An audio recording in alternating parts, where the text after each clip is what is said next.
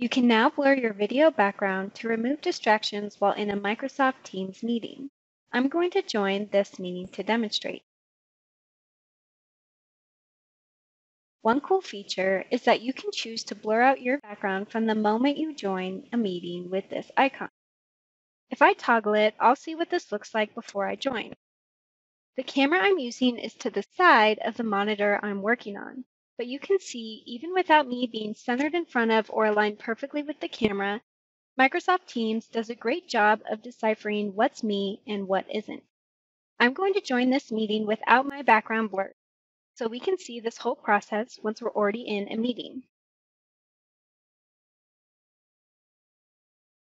All I need to do is select the ellipsis icon from the meeting options and choose Blur My Background. To unblur it at any time, I just repeat these steps. It takes less than 3 clicks to blur your background for less distracting video calls in Microsoft Teams.